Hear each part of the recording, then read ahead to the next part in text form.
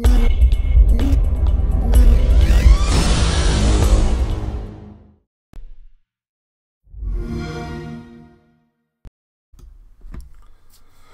guys, what is going on? It's GMXB1. I've got a few articles today regarding Microsoft and the Xbox brand, and I've got a bit of news on TitanFall. I'm going to start with Microsoft first. Microsoft dates Xbox E3 2014 conference as Game On. Known and unannounced Xbox One games to feature. So during the briefing, you'll be treated to everything from in-depth looks at previously announced games to trailers for our unannounced games coming in 2014 and beyond. There will also be a number of fan-centric events both before and after the Xbox Game On for those fans that are in LA and for those who are watching around the world. You should all stay tuned for more details on those activities as we get closer to E3. Now you can guarantee expected to appear on that day are going to be Halo and Sunset Overdrive. As you know, there's been a ton of Sunset Overdrive news recently, so I reckon we'll see some actual gameplay footage before E3. I think they are going to release just a bit of gameplay footage. All we've seen now is art and screenshots from the game, like holding back the gameplay footage, so we need to see that. Microsoft is reviving a well-loved strategy game franchise. So could it be Age of Empires, Halo Wars 2, or Viva Pinata? Microsoft Studios is looking for a highly experienced senior games developer to help build and lead the team for a new AAA title within an established and well-loved strategy game franchise. It reads, the successful candidate's primary responsibilities will be recruit and lead the client-side engineering team, drive technical strategy for client development, manage the day-to-day engineering rhythm, and evaluate and recommend appropriate middleware and tools to accomplish our goals. Microsoft has 3 strategy franchises that could fit the label, established and well loved. The most obvious is Age of Empires, that was created by now dead Ensemble Studios. There hasn't been a peep of that since 2011's free-to-play installment Age of Empires Online, which is due to be closed down this July 2014. Ensemble is also the studio behind Halo Wars.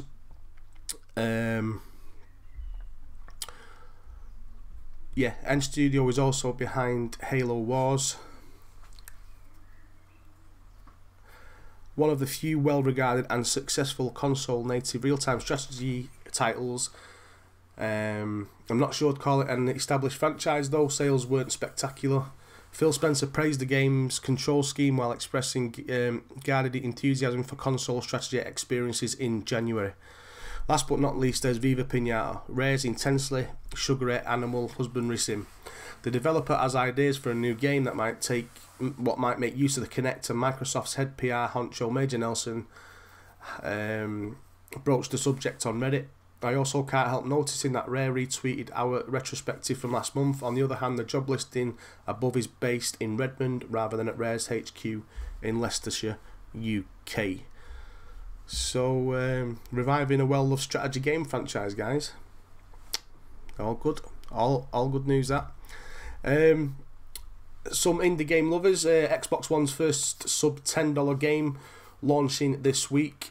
Nut Jitsu coming to Xbox One Thursday, May the 8th for $6.49. I'm not sure what it'll be in the UK. So the Xbox One's first sub $10 game, puzzle game, Nut Jitsu, will be available this Thursday. Independent developer NinjaBee told GameSpot this afternoon. The game launches May the 8th for $6.49. It is also the second game ever to come from Microsoft's new indie publishing program, Idea Xbox, to be released following last month's Strike Suit Zero. Nut Jitsu was originally released last year on PC as a free but ad-supported game for Windows 8, so why is the Xbox One version not free? The Windows 8 version allows users to purchase the A-Coins currency used to buy upgrades and consumables. We were experimenting with a free-to-play model. We didn't like what it did to game balance and the user experience so much. We decided to can the F2P approach and allow users to get all the content with a base game purchase. A company representative told GameSpot today. It just ended up making more sense to monetize the old-fashioned way than trying our hand at F2P on a console. In the top-down arcade-style game, you play as a squirrel who is out to retrieve stolen and sacred acorns from enemy foxes. So that's the second ID game what's dropping for the Xbox One. As you know, we had some news yesterday on TitanFall. TitanFall experiences are on the way, some new TitanFall experiences. Is it a sequel, DLC, a life-size Titan? EA and Respawn won't say. So it says EA and Respawn are working on new TitanFall experiences as revealed by EA Chief Executive Andrew Wilson during an investor call last night. What exactly this amounts to is anybody's guess, but if you recall, sources do opine that EA has won the rights to publish Titanfall 2 PS4.